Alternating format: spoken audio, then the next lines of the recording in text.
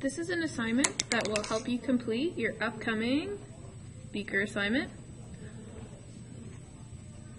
We're not going to use the same molecules given to you in your Beaker assignment, but you will be able to use these same approaches to complete the assignment that you've been given. So in this example, we're going to use methane, methanol, carbon dioxide, water, and salt. So it's going to be the same scenario where these molecules were all mixed in a beaker and you have to summarize all the intra and intermolecular forces. Okay, so first step is to determine where or which layer each of these compounds would be in the beaker. So what you have to do there is determine what the intramolecular bonds are, so you can determine what layer it's going to go into. So let's start with methane. So methane, if you draw your Lewis structure, looks like this, and we can see it's made only of carbon-hydrogen bonds, so that's the only bond type we have to figure out. So we're going to do our delta En to figure out what type of bond it is. So we're going to subtract the electronegativity of hydrogen from carbon, because carbon is the larger number.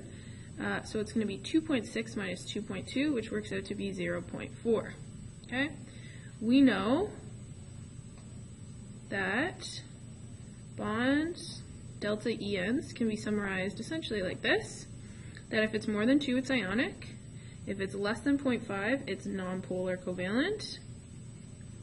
And if it's somewhere in the middle, it's polar. So in this case, because we're less than 0.5, we know that this is a nonpolar bond. Okay? And because it's made of all nonpolar bonds, we would put this molecule in the nonpolar layer.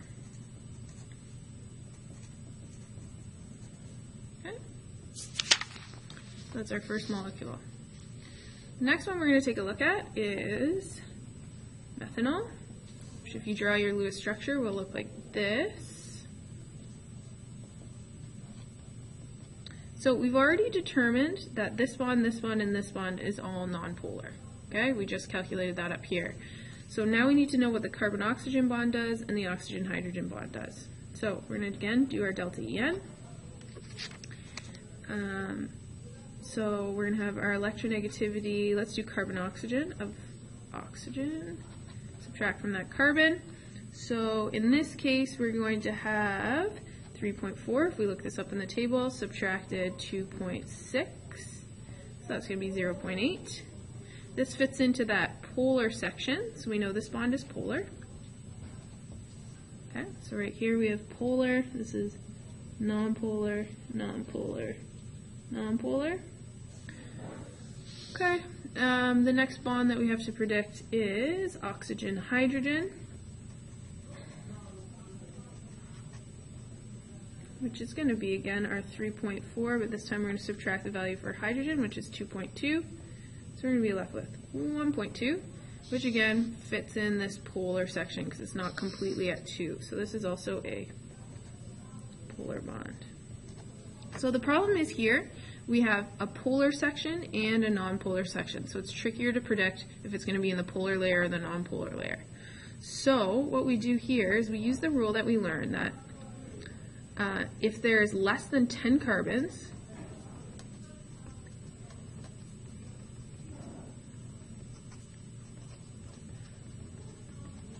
for every one hydroxide group, so one OH group,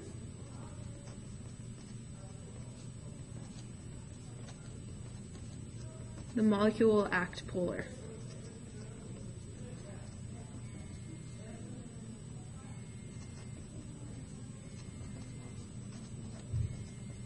Okay, because we have one hydroxide and only one carbon, okay, we're going to assume that this is going to act polar. If there was something like 10 or 12, we would assume it acts more nonpolar if there was only one OH group. Okay, the next one we're going to take a look at is CO2. Okay, if you draw the Lewis structure, it looks like this. Okay, we've actually already calculated the En of carbon-oxygen bonds, which is right here. Okay, right here. We've already determined that that's a polar bond, so we only have 2 polar bonds here. So we know that the carbon-oxygen bond is polar. So because we only have 4 polar bonds, we're going to assume this is also polar.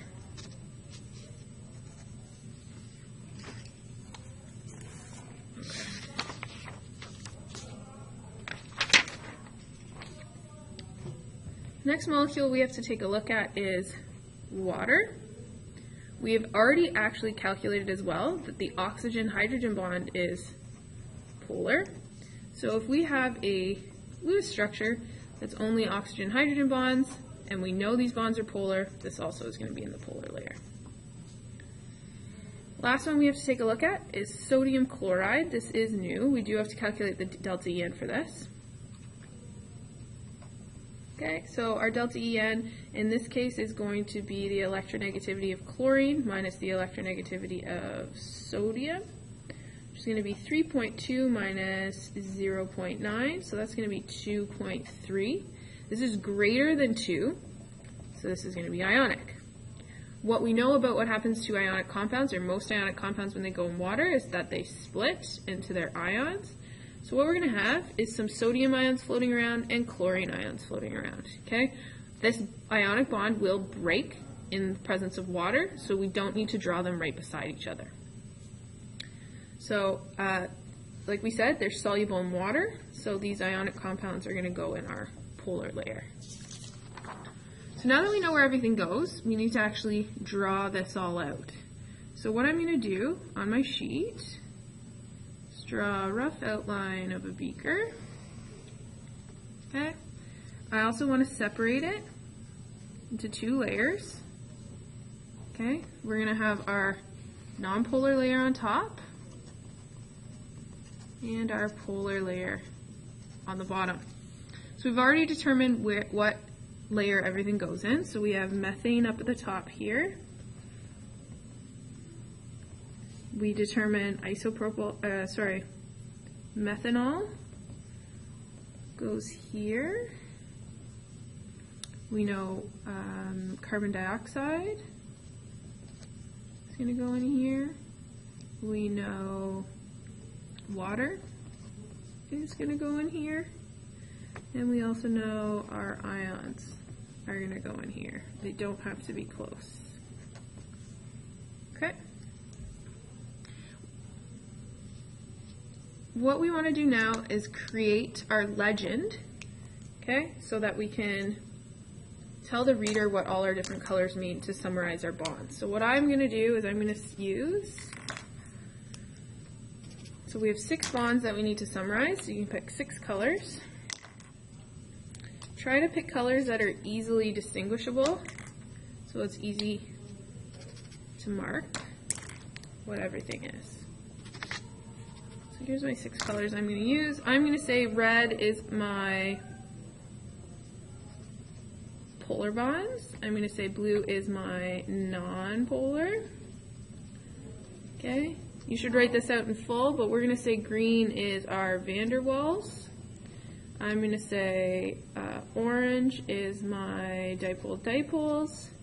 Purple is going to be my hydrogen bonds. And pinks are going to be my ion dipoles. But you write this out in full. I'm just tight on space.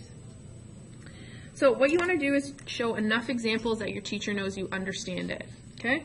So do more than 1 or 2, but just you don't have to do it for every single possibility. So the first thing I'm going to do is with red is go in and label some of my polar bonds, which I've already predicted.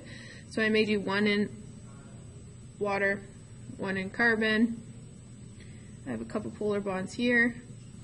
So I've labeled a bunch of examples. Then I'm going to go back in and label some more examples of my non-polar bonds. So I'm going to maybe do 1 or 2 here, a couple here, to show that I understand that these bonds are nonpolar. Okay, so that's my intramolecular bonds.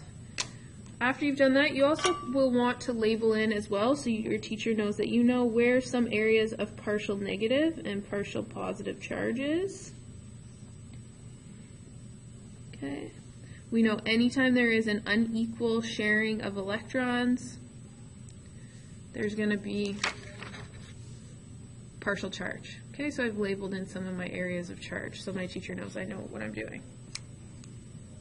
Okay, now that that's all done, I can start to move into my intermolecular forces. Let's start with my dipole-dipole. Dipole-dipole we know is an attraction between two areas of partial charge. So in dipole-dipoles, though, I want to distinguish them from hydrogen bonds.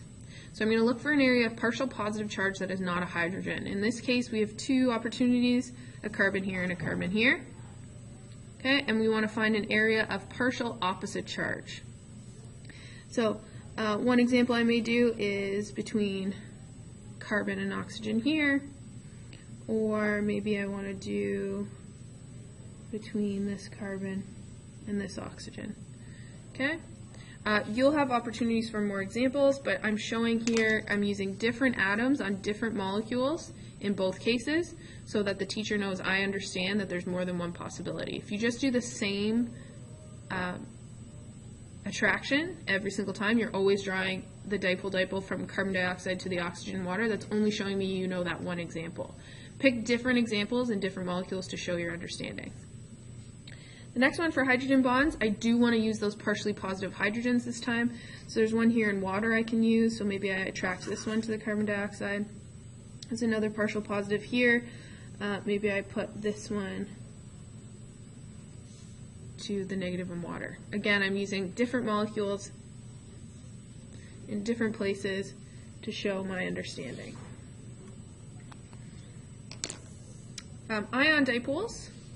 Okay, I have two ions here I can use. This is when there's an attraction between an ion with a full charge and something with a partial opposite charge. So in this case, I have something like chlorine. Chlorine is negative, so it likes this hydrogen that's partially positive. It also likes this carbon because it's partially positive. Also, this positive sodium likes negative things, so it's going to like this oxygen. It's also going to like this oxygen. So again, I've showed lots of different examples showing I know that it can work with positive and negative ions, and I've used all the different molecules. Last one is van der Waals, which is the easiest of all of them. This goes in between any and all molecules. You probably want to leave this one to the end because you can see I'm being a little strategic in filling up some of the space. Okay? It also can happen in between layers. So this is the only attraction that's going to cross that polar-nonpolar line. Okay? So you can see the more you practice, the easier it gets. And this should be a good starting point to help you set up for your Beaker assignment.